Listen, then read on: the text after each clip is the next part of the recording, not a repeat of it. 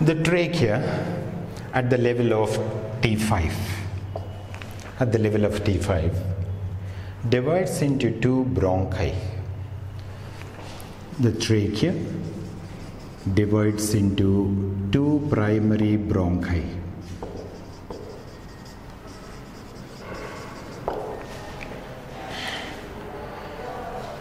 This is the right primary bronchus, this is the left primary bronchus. Each of the primary bronchus enters into lungs.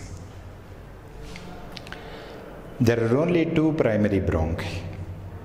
Now if you observe the lungs, see primary bronchus on the right side, on the left side.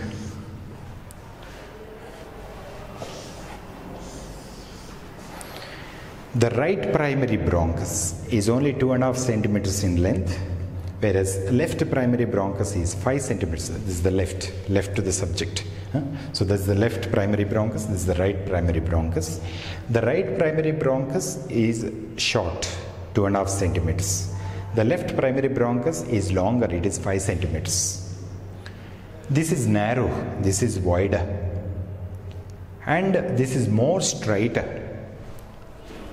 You can see that it's more straight like that. It's more straight. This is more oblique. The difference between the right and left primary bronchus. The right primary bronchus is short, 2.5 centimeters, wide and less oblique. The left primary bronchus is more oblique, longer, 5 centimeters and slightly narrow. At the region of hilum, that area is hilum. A depression through which primary bronchus enters is called hilum. Through hilum, arteries, veins, lymph vessels, nerves and primary bronchus, all these are entering and coming outside. Blood vessels, arteries, veins, lymph vessels, nerves and primary bronchus, all these are entering through hilum into the lungs. Now after entering into the lungs, the primary bronchi, so that's the primary bronchi. The primary bronchi divides into secondary bronchi. Now, the number of secondary bronchi depends upon the number of lobes. So we have got 3 lobes on the right lung and 2 lobes on the left lung. On the left lung we have got 2 lobes.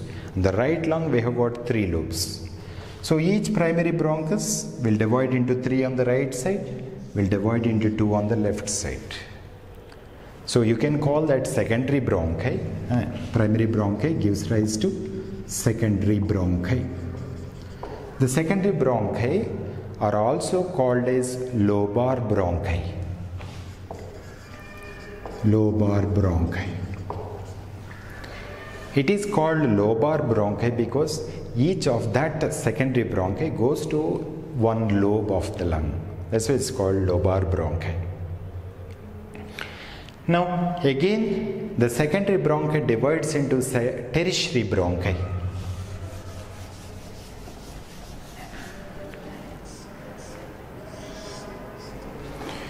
The secondary bronchi, it divides into tertiary bronchi.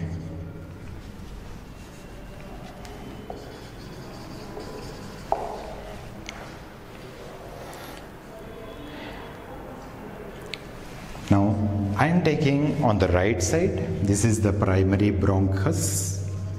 So these two are secondary bronchi, right? Now each tertiary bronchi goes to one bronchopulmonary segment. We use the term bronchopulmonary segment.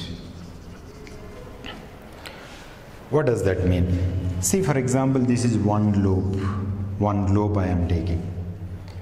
Inside you can see areas.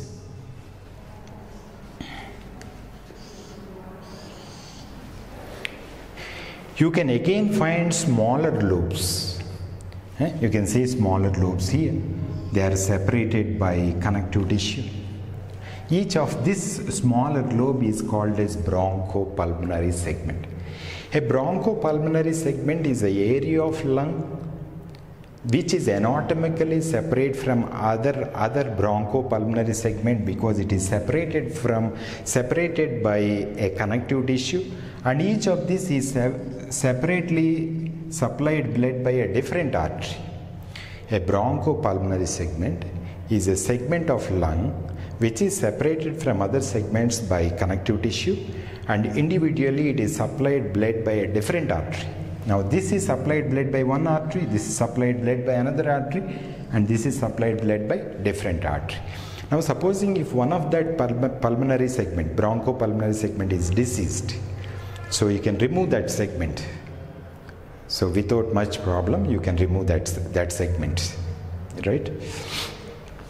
So as many number of bronchopulmonary segments, so many will be the number of tertiary bronchi. So you can see 3, 2, 5. In the upper lobe you will see 3 bronchopulmonary segments. In the middle lobe there are 2, and in the inferior lobe we have 5. So totally 5 plus 2 plus 3 is totally 10.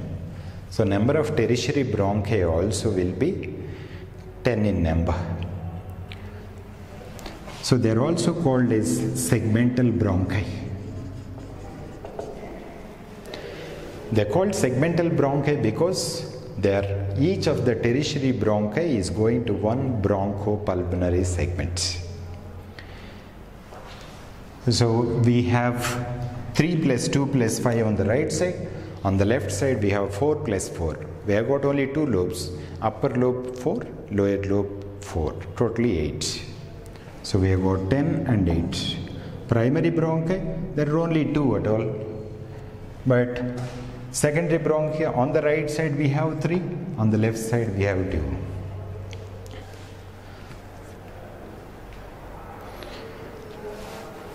So trachea at the level of T5 it has divided and formed 2 primary bronchi.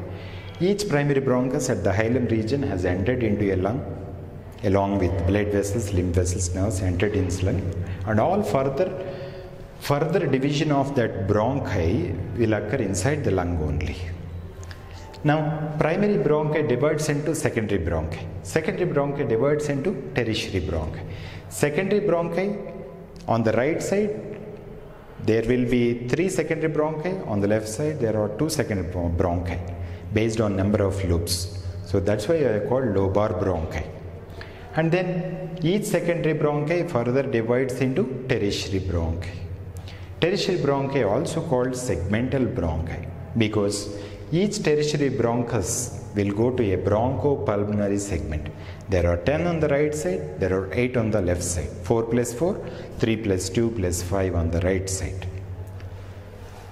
Like trachea, bronchi also internally is lined by pseudostratified ciliated epithelium. There is not much difference between the structure of trachea and bronchi. In trachea, it is supported by C-shaped cartilaginous rings. In case of bronchi also, internally it is supported by C-shaped cartilaginous rings. Internally, in the wall, internally there is pseudostratified epithelium. Above that, we have hyaline cartilaginous, C-shaped cartilaginous rings and smooth muscles. Externally, areolar connectivity. So, structure of trachea and bronchi, there is not much difference between the two.